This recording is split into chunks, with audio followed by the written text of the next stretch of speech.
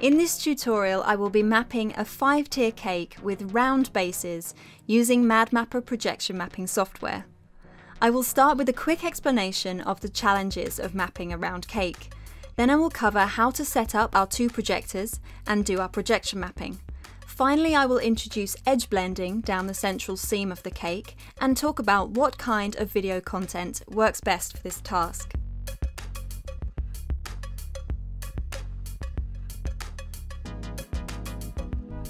If you're new to the channel, I make projection mapping tutorials and projects, so please consider subscribing if you haven't already and like this video if you enjoy it.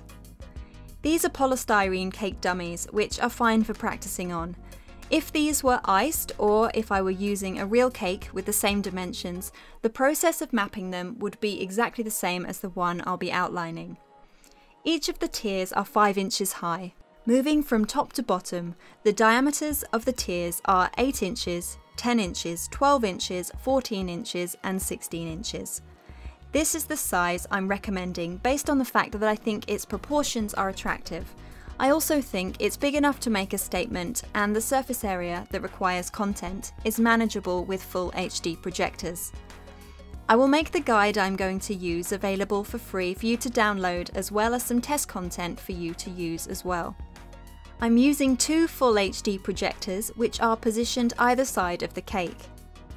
The projectors are running off a MacBook Pro. The projectors are connected with mini DisplayPort to HDMI cables. These cables run out from my 2 Thunderbolt 2 display outputs, which support mini DisplayPort on my MacBook Pro, and go into the HDMI connections in the back of my projectors. I've listed all my materials and kit, including the projector models, at the link in the description. Opening up MadMapper, this is what we see. I'm going to add a quad surface, and by default, the test card checkerboard is assigned to it. I don't see anything out of my projectors until I set them up as outputs. I do that inside Manage Outputs, which is accessed by clicking this little projector icon in the top left. I can see that I have one output, Projector 1. If I click on it, I can confirm that its output destination is my first projector. I add another output by clicking this plus icon, and Projector 2 is created. Now I set its output destination to my second projector. In order to see something out of my projectors, I head up to Output and enter Full Screen mode. If, like me, your projectors are the same make and model, and you're not sure which is left and which is right, you can toggle the output on and off to get some visual feedback and work out which is which. I'm going to rename my projectors accordingly. Select the right-hand projector and move its yellow output to the right-hand side of the left projector's output. If you have snap enabled by toggling on this magnet, you will feel the right projector output snapping into place beside the left projector output. I want to talk a bit about the challenges of mapping a curved surface like these round cake tiers. In our test card checkerboard, I will just increase the count a bit so we have a higher density of black and white squares. Now if I hold up a piece of white card in front of the projector, we can see that the squares, broadly speaking, maintain their proportions and remain even-sided with no squashing or stretching. This card approximates what would be considered the optimum projection surface, flat and at 90 degrees, in other words perpendicular, to the projector's beam. However, look at how the squares appear when they hit the curved surface of the cake. Where the surface is just about perpendicular to the projector lens, the squares are regular-ish, but as we move out to the side and the surface of the cake tiers make an increasingly extreme angle with the projector, the squares become very distorted. It is this phenomenon that we will be working against and trying to compensate for with the mapping process. Compare the way the squares look on the round cake to the way they appear on a square-based cake. Even though there is distortion present, it isn't nearly so extreme. The aim of what we are doing here with the projection mapping process is to correct for distortion and make the cake surface appear like a screen. To that extent, mapping a round cake presents much more of a challenge than a square-based cake. You can watch a tutorial on how to map a square-based cake in MadMapper by clicking the card. Another advantage of the square-based cake is that you can't see the back surfaces so easily unless you go right around behind the cake. In contrast, we can easily see the point at which the projection falls off the edge of the round surface, especially when using one projector. Therefore, I highly recommend using at least 2 projectors, as I will be doing. Back in Manage Surfaces mode, we can see the white outlines of our 2 projector outputs here in our preview output window. I'm going to import a guide by going to File, Import Media and navigating to the file. I can see it has appeared in Images on the right hand side. With my quad selected, if I double click on the thumbnail of my guide, it gets assigned to that quad, and I can see it in my input and output preview windows. The next step is to set up our input surfaces. I'm going to view just the input so that we have more space. Now I'm going to rename Quad 1 to Left 1 and pull the bounding box so that it fits around the top left-hand tier face.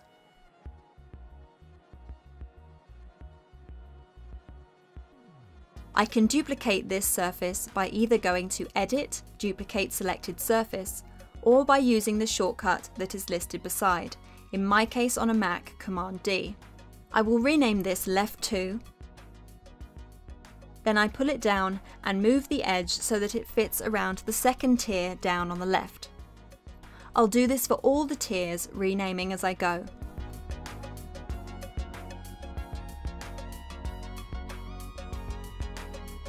I can duplicate the left-hand side surfaces and move them over to become those on the right-hand side.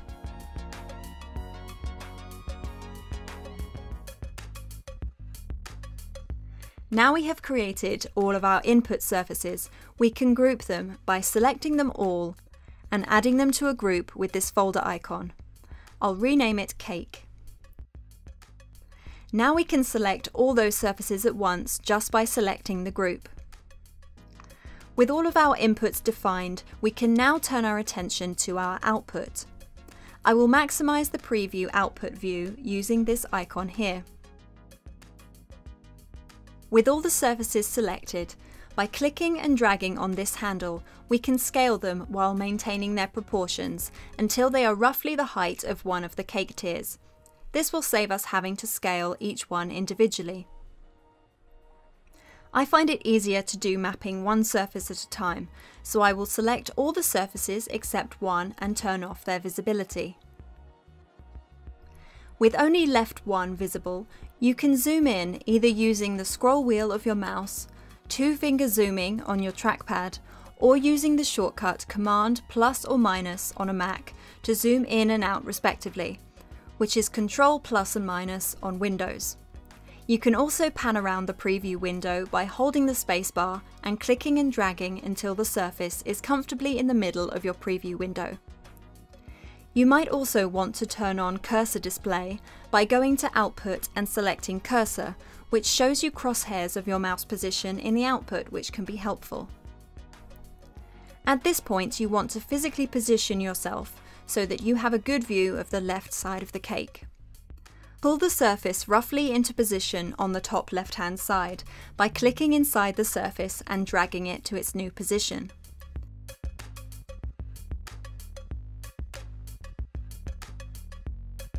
These right-hand control points belong down the central seam, so try and eyeball where that is and keep it straight.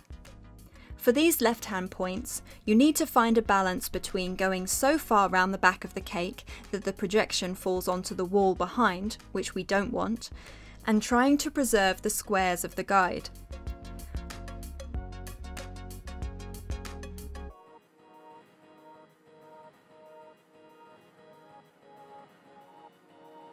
When the corners are roughly in position, turn on Mesh Warping on the left and select Bezier. Click the corner points and these black handles will appear. Pull them around to help you bend the output to better match the cylindrical shape of the tier. Pull them up and down to introduce a curve on the content, but also play around with moving them left and right and notice how that impacts how the squares of the guide are squashed and stretched. Remember, your aim is always to try and maintain evenly distributed squares that are not too squashed and stretched on any axis so as to become rectangular. This is not easy to achieve. You will notice that the parts of the tier that are closer to the projector will display squares that are a little squashed, whereas at the edges where the cake surface forms a more and more extreme oblique angle with the projector, the squares start to stretch. Do your best to find a compromise. We will be choosing content that will be sympathetic to any distortion we have not been able to overcome, and will not draw too much attention to any issues that remain. This is often the way with projection mapping, trying to mitigate the difficulties of a situation and then selecting content that will help disguise them and maintain the illusion. I will now move on to left 2 by making it visible again. By clicking and dragging in the center of the surface, I will move it roughly into position, then clicking the corner points, I will find that central seam.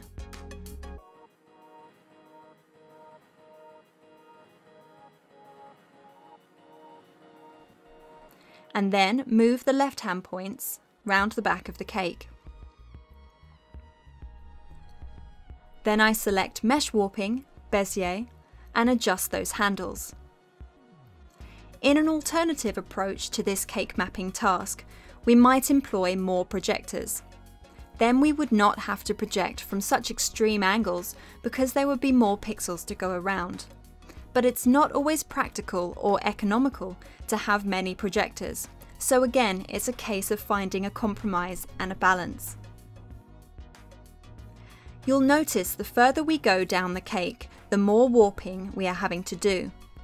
My projector is about at the height of the top tier. This just reinforces the idea that the more extreme the angle between the surface and the projector lens, the more distortion will be present. Do you remember how within Manage Outputs we put our right output next to our left? Well, all the output mapping we just did took place inside the left-hand projector's output. It makes sense that the left surfaces got mapped inside the left output.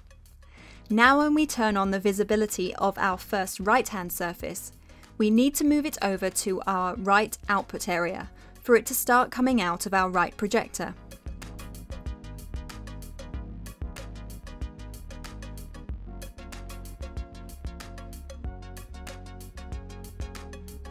Now, just as before, I want to position myself so that I'm looking at the right side of the cake.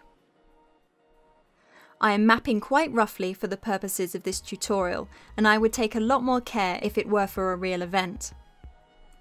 Do your best to even out as much distortion as possible with this process, but bear in mind that you might not be able to eliminate distortion altogether. In that case, you should be smart about using content. For example, being aware of the fact that any squashing and stretching can be very problematic if you are projecting photos of people, as your subjects are unlikely to want their features distorted, or if you are using animations or images with straight lines or familiar shapes like squares or circles, because the viewer's eye will be drawn to any deviations from what it expects to see. I'm going to select the group and all the surfaces inside, and double-click on Solid Color in the Generators library. I'll change the color to white. I find it's often helpful to do this because the solid white color sometimes exposes some problems with our mapping that our guide did not reveal. One thing I'm noticing immediately is that the white does not look the same on each half of the cake. Even though my projectors are the same make and model, the lamp inside one of them is a little older than the other. Even though the settings, brightness, contrast, etc. are exactly the same for both projectors, the lamps are producing a disparity in brightness. Because this is just a tutorial, I'm not too concerned, and it illustrates a good teaching point, which is that different projectors can display the same content differently. They can have different brightnesses and different abilities to produce colour and contrast, so this is something to bear in mind. I'm going to try and improve the problem of the central seam by introducing some edge blending where the left and right projector outputs meet. I'll reassign the guide by double-clicking on it. I will also turn on Soft Edge, which now applies to all the surfaces contained in the group. Now with Soft Edge enabled, where MadMapper detects there is overlapping content, it will soften the edge of the surface where the overlap occurs. Right now we don't have any overlap, but we could introduce some. Head back into our input view. I'm going to demonstrate this first with just the top tier. Pull the right-hand edge of your top left tier so that it now incorporates one column of squares from the right-hand side. Then select the right top tier surface and mirror that process by dragging on the left-hand edge and pulling it around one column of squares from the left-hand side. Go back into our output. Now if we select our cake group and scroll down to Soft Edge, if we hit Auto Setup, notice how the regions of overlapping content get given a soft edge. We want to adjust this mapping for left one and right one by pulling it over by one square. Make small adjustments until the overlapping content sits one on top of the other.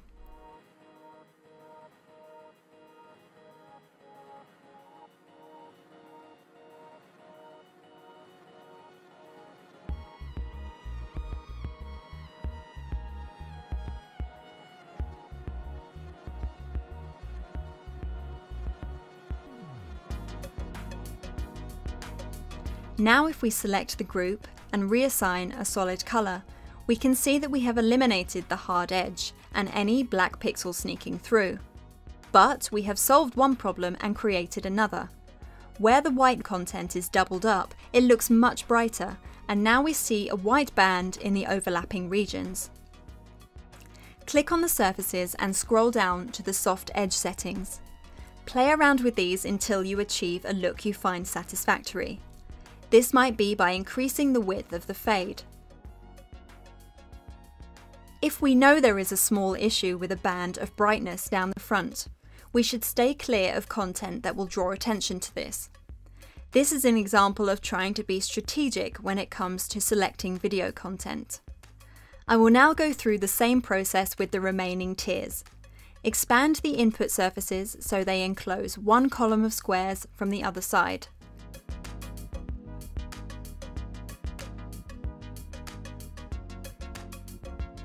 Select the tiers and hit Auto Setup so that MadMapper can do some of the work for you. Then make adjustments as necessary.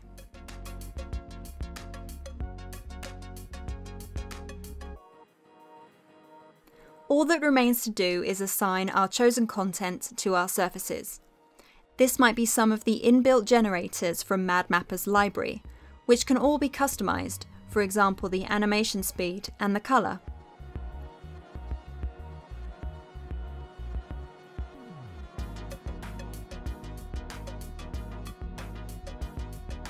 I will provide a link where you can download this particle cascade and use it yourself. I have lots of other cake mapping video animations that you can purchase in my store. I hope this tutorial helped you. Please drop any questions or comments down below. I always try to respond to people if I can.